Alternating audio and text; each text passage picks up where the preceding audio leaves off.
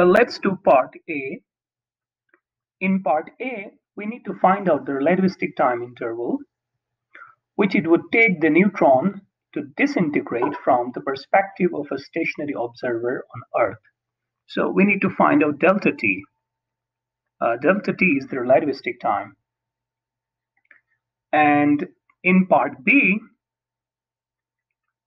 we need to find out the distance which the neutron would traverse before disintegrating. So in part B, we need to find out distance.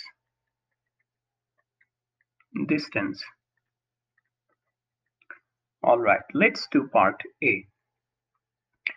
Well, we are given proper time, delta T naught, and delta T naught is equal to 1000 seconds. So the neutron takes 1000 seconds to disintegrate, which means that proper time is equal to 1000 seconds. Well, the speed of the neutron is also given. The speed of the neutron, v, is equal to 0.999 times the speed of light. This is the speed of the neutron. And now we can find out the relativistic factor, or the Lorentz factor, gamma. Gamma is equal to 1 divided by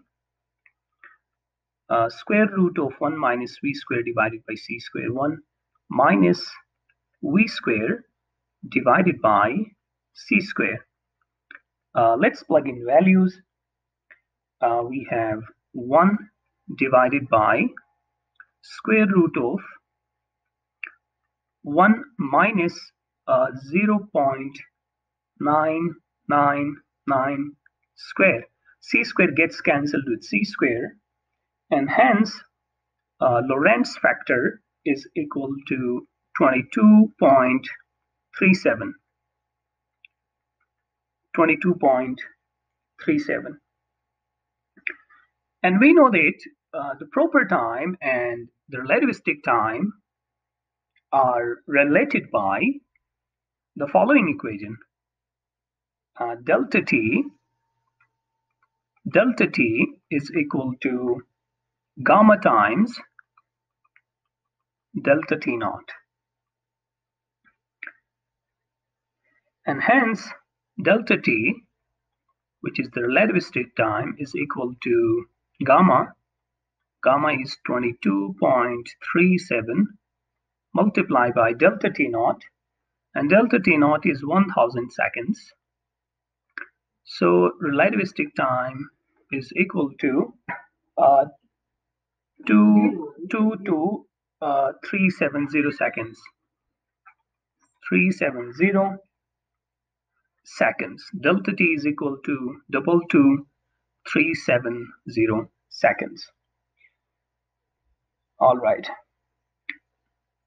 And we can say that the neutron lives longer, almost 22.4 times its original lifetime from the perspective of observer on the Earth. Now let's do part B. In part B, we need to find out distance. Therefore, we use v is equal to d divided by t, and d is equal to v times t.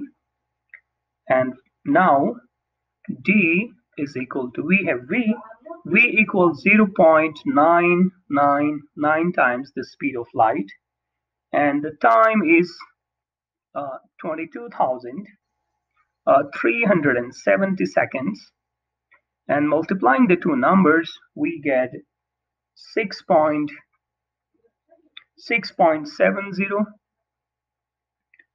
317 multiplied by 10 to the power 12 meters. 12 meters.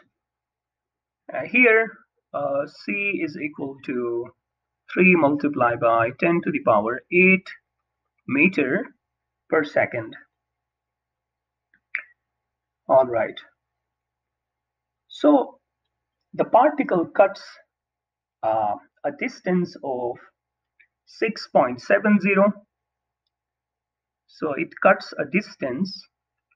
D is equal to 6.70 multiplied by 10 to the power 12 meter.